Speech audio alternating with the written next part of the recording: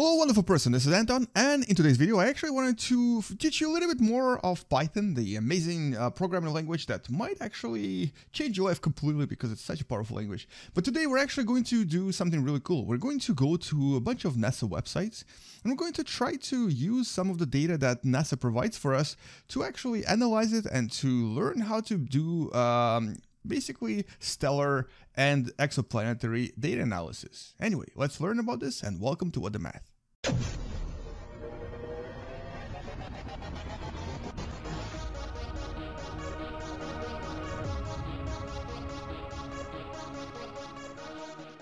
So what you see right here is actually a simulation from NASA of what it's like on TRAPPIST-1D. There's some hypothetical water here, there's some planets in the vicinity and the star itself. But we're not here to do this. We actually are talking about exoplanets, but not specifically about TRAPPIST-1. This is actually from the website right here that has all of the confirmed discoveries that NASA has made with Kepler telescope and other telescopes that you can kind of discover on exoplanets.nasa.gov. But there's another website that has a lot less, I guess, pretty things, but a lot more scientific and mathematical things. This is a website known as NASA Exoplanet Archive. I've used this several times before if you watch some of the previous videos. And this is an amazing website that basically collects all of the data of all of the exoplanets, confirmed and unconfirmed, that we've discovered since like forever. As there's currently 4,500 candidates and 3,500 confirmed planets. If you click on this button, it takes you to this really complex looking table with like thousands of planets and several columns with various data. Now, what I'm going to teach you today is going to be a relatively simple way of analyzing data using spreadsheets. And so for this reason, we're actually going to go in here. You don't really have to do this. If you know Python well enough, you can probably access this directly from the web, but we're going to go with the easy route first. We're going to save it as CSV format. So basically we're saving this table in CSV format, and CSV stands for comma separated values. Basically it's going to download everything for us as separated by comma. But we also don't want to download everything. I'm actually going to go in here, select columns, and remove most of these except for things like mass, distance. I'm also going to remove these here because we don't really need them. I guess maybe temperature as well, or let's keep the temperature. Stellar mass we're going to keep, and stellar radius we're going to remove. So this will make this a much lighter file when you download it. So here we're going to click on update selection and go into the download, choose to download only checked columns and download all of the rows, and with no errors or limits, and click on download, and there is your planet CSV file right here. If I decide to open it up, you basically get an Excel-like file here with several columns with basically 3,500 lines of data. Now this is where the data analysis part comes in. So if you don't know what data analysis represents, it's basically one of the most useful fields right now. So if you're still choosing your career, consider going into data analysis. It's not very difficult, but it is very useful. Basically you learn how to analyze all of these thousands and millions values. So here's what we're gonna do. First of all, we're going to open Jupyter Notebook. This is actually from Anaconda, which I showed you how to install in one of the previous videos. We're going to upload planets CSV into the same folder just to make things a little bit easier. And now we're going to go into exoplanetary analysis, which is basically the new file I just opened up. Now here's where things get more programmable, slightly more complex. I'm going to show you where to actually go to learn more about this first, and then I'll show you some of the examples that you can use yourself. But there is a really cool package or a library for Python known as Seabourn. This is what Seabourn statistical data visualization looks like. It's an amazing package. It actually has a lot of really cool examples. And here, if you go into the gallery, it kind of shows you the power of Seabourn. It can create a lot of really cool visual graphs. The ones that I'm actually usually impressed with are the heat map graphs that you can use for things like correlation. There's also regression graphs.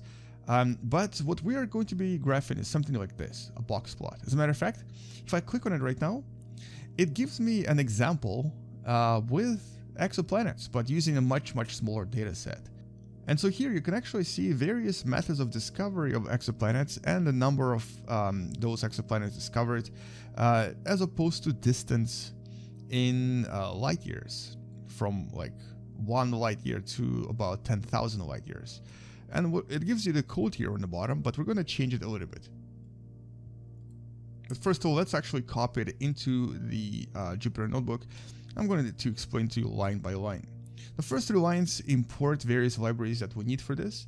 NumPy, if you don't know what that is, it's basically a way to analyze big data sets, specifically lists, and to manipulate them using various mathematical symbols.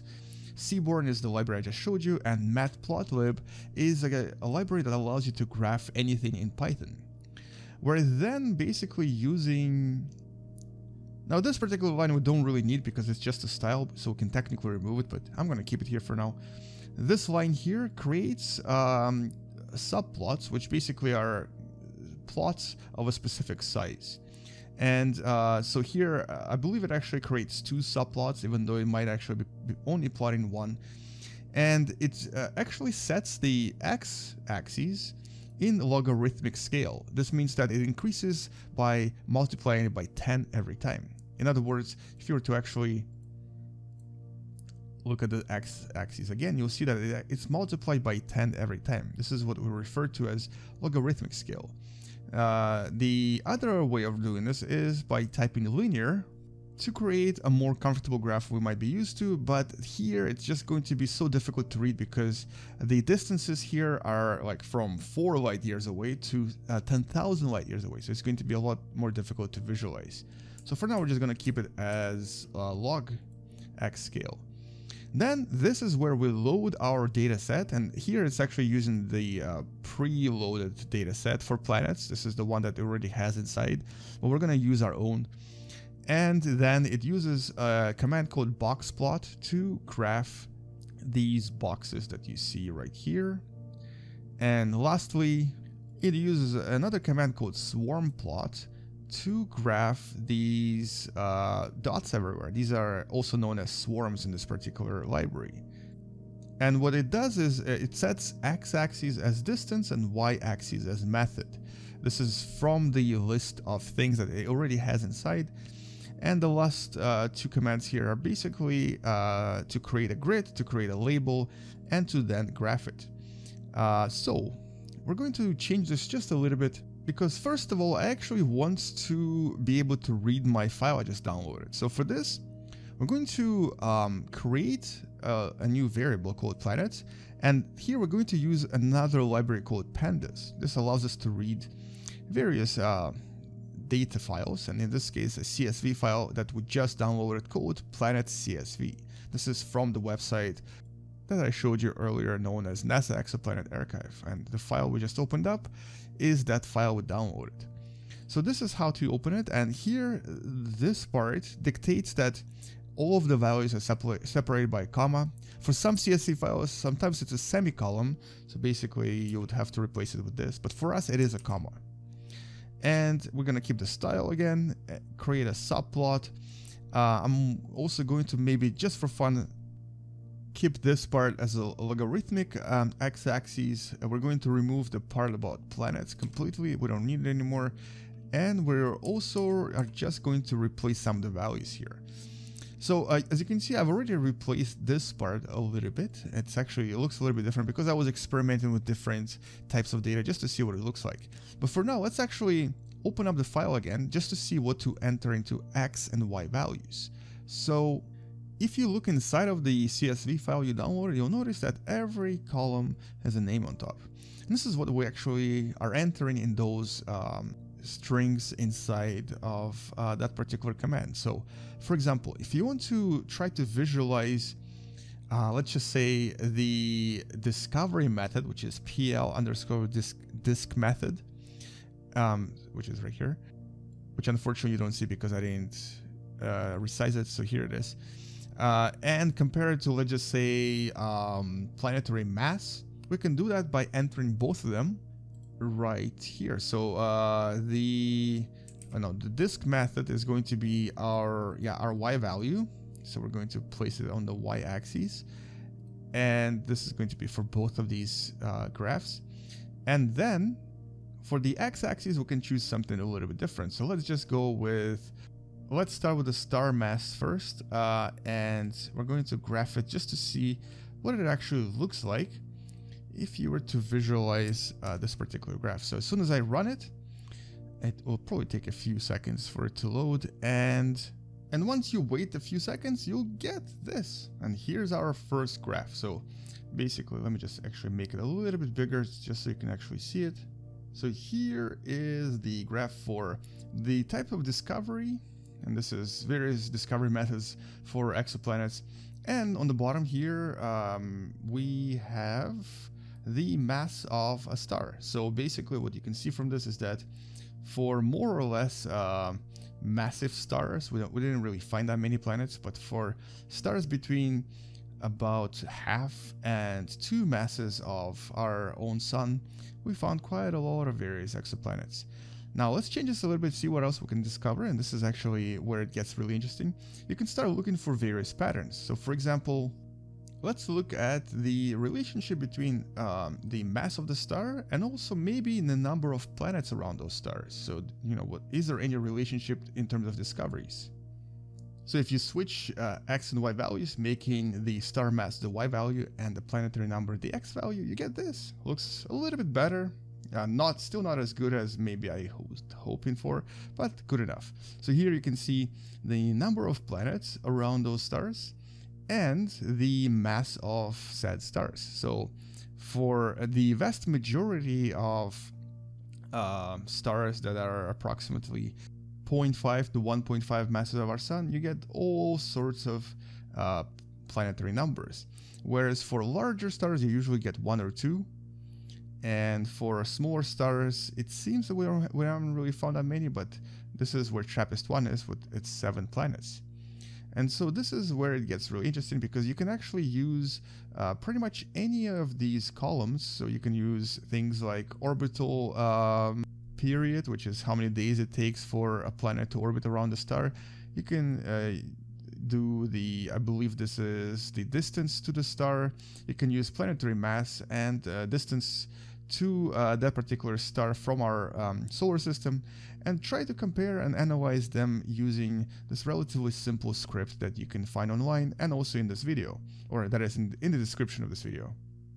And so just for fun, let's actually look at a relationship between the discovery method and also the mass of a planet compared to Jupiter. In other words, how many exoplanets by mass did we discover by certain or various methods? And here we're actually going to change the x-axis to be logarithmic again, just to make it slightly better looking, and scroll down to the graph and look at that. So you can kind of see that there are very, very few planets that, by mass at least, that were discovered using pulsar method. And the vast majority of large planets were discovered using radial velocity. And then transit method kind of yields quite a lot of various types of planets, because we're just literally looking at the star and trying to see if something passes in front of it. The other methods that require a lot more precision are better or worse at yielding either big or small planets. And in this case, this particular method, pulsar timing, indicates that we actually discovered the smallest by mass planet so far. And this is actually mentioned in one of the videos I've made previously.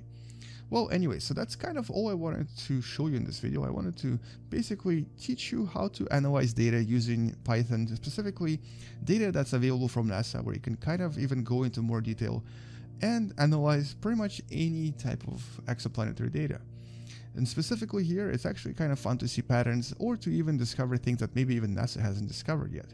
So if you do discover something using this code and using the website that I showed you from NASA Exoplanet Archive, do post it in the comments below, because this is maybe, just maybe, something that NASA hasn't really figured out yet. And by the way, yes, there is a planet called 24/6. Ha ha ha ha.